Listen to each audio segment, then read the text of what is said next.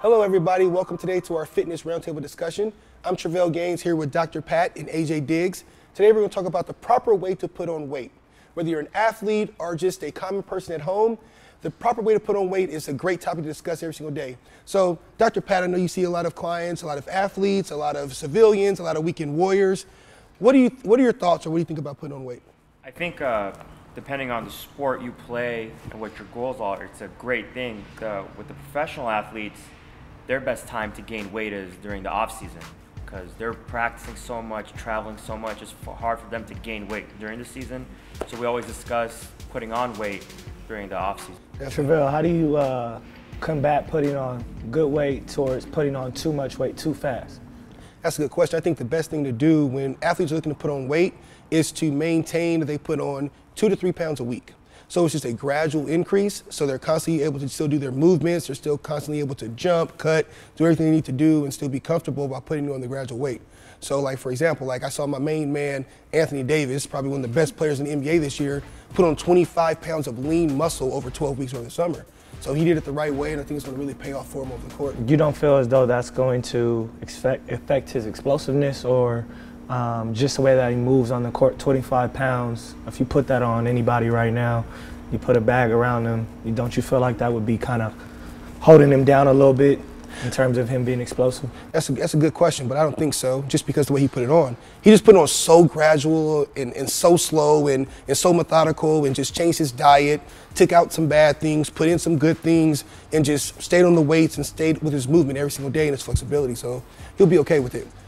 So Dr. Pat, what do you think about, from a nutrition standpoint, what's the best way to put on weight? What's the best thing to eat? Just what do you think from a nutrition standpoint? I think you kind of nailed it when you said do it gradually and take out the bad and eat more good. So you definitely want to take out the candies, the sweets, and eat more proteins, more good carbs like potatoes or brown rice instead of white rice, and make sure you're having your veggies and your fruits. I think that's the best way to do it. When it comes to weight management, you know, the good foods cost. Right. To eat organically cost, to eat healthy cost. That's why a lot of times you see a lot of urban kids are heavier because they're eating so much stuff with just all the bad stuff in there, the carbohydrates and sodium. Deep fried. Exactly. And so eating healthy and putting on the proper weight and just having a healthier lifestyle is expensive. It has to be a real commitment to you.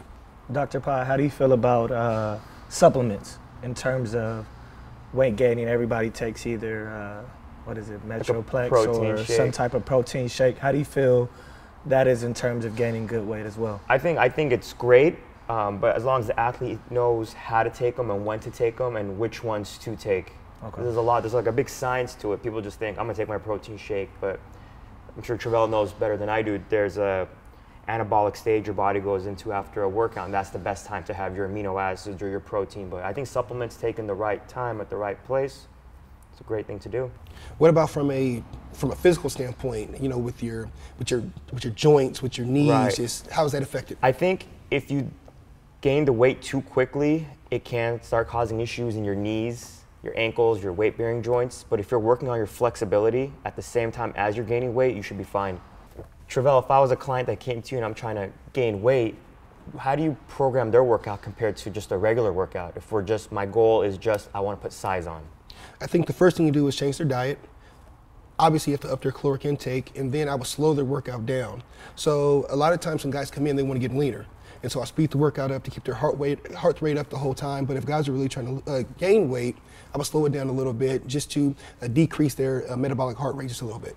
I know we talked a lot about kind of gaining weight, but I think probably what's more important is increasing your strength and your power than actually putting on weight, especially for a basketball player who, again, you have these gangly guys who are extremely strong and can hold their weight compared to football guys who just have tons of mass and can push 700 pounds. I think that's kind of the difference between those two sports. Like obviously a baseball player, you have a guy like, I don't know, somebody who's kind of overweight or looks like he's overweight, but again, he can throw the baseball 100 miles an hour. It's kind of interesting that you see all these different body types that, you know, want to put on weight or lose weight at the same time. I think in rapping, you just have to look at what's the comfortable weight for you. You know, where does your body feel good at? Where do you want to be at? How do you look at yourself in the mirror?